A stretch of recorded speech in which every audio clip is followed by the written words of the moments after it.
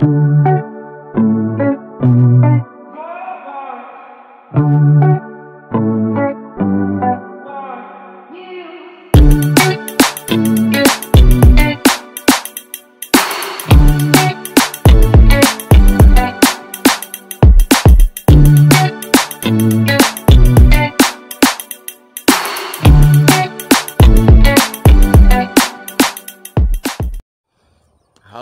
everyone. Been a while. Thought I'd just make a quick video about something that is not often talked about. That is the struggle of the Jehovah's Witnesses single sisters. Not the single. I've talked about this before, but today I just wanted to be a little bit silly and bring to you a true situation. Okay, from the title, it's funny, isn't it? Yeah, you can be door knocking and be gifted a baby as um uh you can be gifted a baby while door knocking as a Jehovah's Witness single sister. As war getting a suitable mate for your Jehovah's Witness in this group called the Jehovah's Witness. Things are getting from bad to worse. These people are held hostage. They are told that you can marry outside your organization. You can marry outside your tiny little group. That's how practical is that? And you see Jehovah's Witnesses over the years, would stick to these command, or is it a doctrine? I don't know. You're a single sister and you find yourself in a congregation comprising of old women and men and children, and all you do is pioneer. You go out the door knocking, you come back to the same congregation, and also you find yourself in a circuit where there's nothing really happening much in terms of finding a suitable mate. And for one, you really don't like to, oh, that's a brother right there, how about you check him out, whether that brother is, whether you fancy him or not. Jehovah's Witness would expect that you pick up on any brother or any brother who shows interest in you, provided he's spiritual. um Man, this thing, thinking about it now, how am I gonna be able to make this video successfully? Excuse the noise here, I'm out here. So the more I think about the absurdity in this organization, I just want to stop for a moment and think. A religion tells you that you can marry outside your tiny little group, and you see people struggling, praying to God, give me a suitable mate. You go to the grocery shop and you see a fine dude who say, hey sister, how you doing? Can I get your number? And you looked at him, oh man, this guy is damn gorgeous. But because you're a Jehovah's Witness, you let go. If you're really the spiritual, strong, what they call in Nigeria, strong Jehovah's Witness, you let go. Yeah, that's crazy.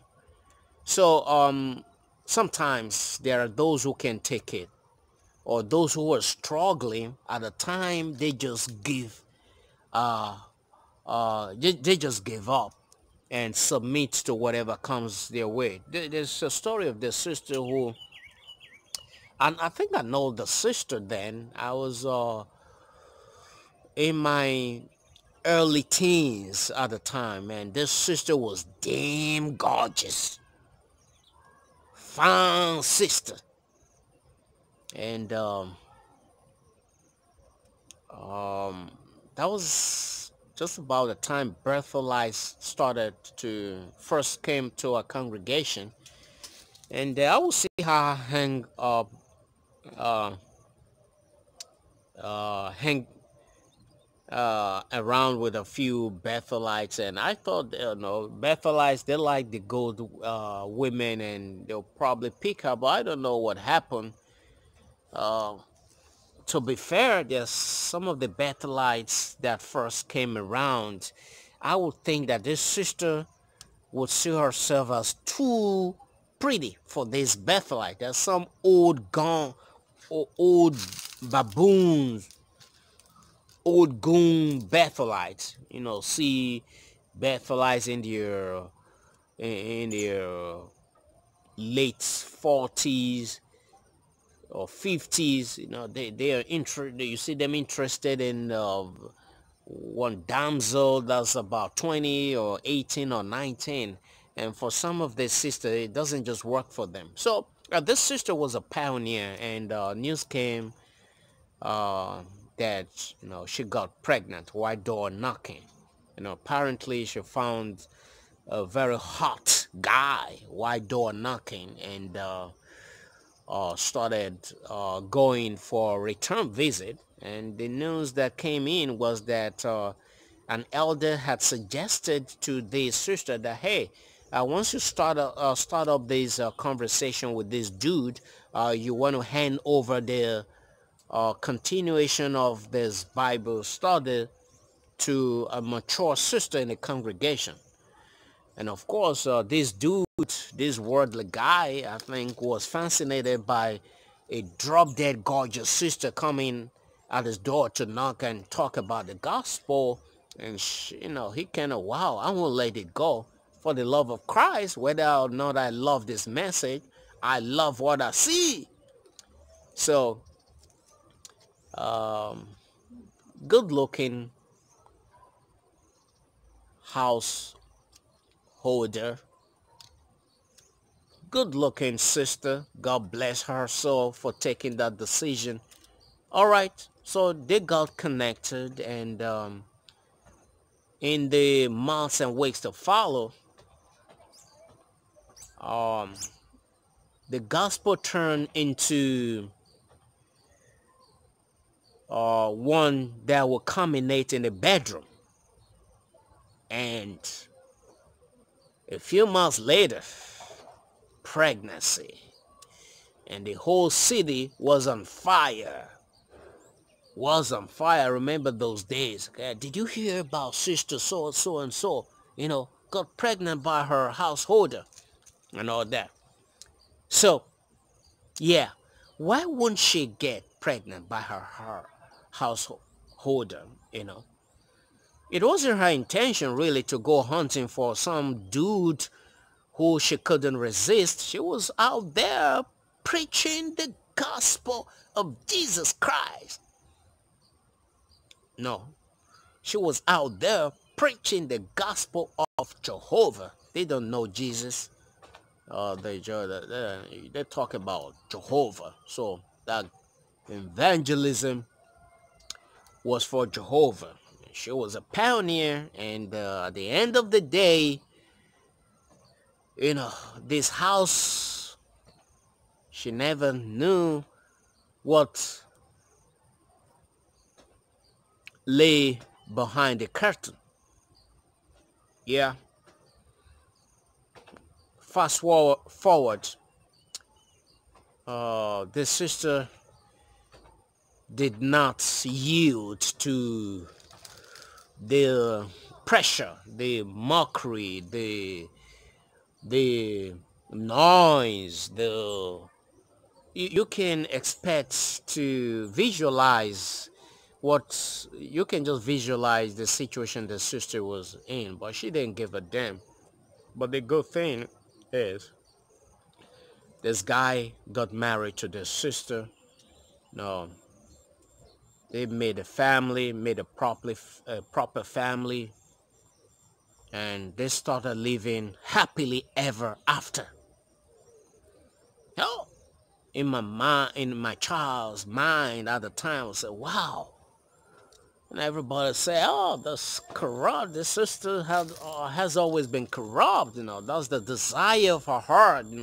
Look at the way she dresses. Look at the way, man, Bethelites in that I knew coming to our congregation, they love that kind of sister.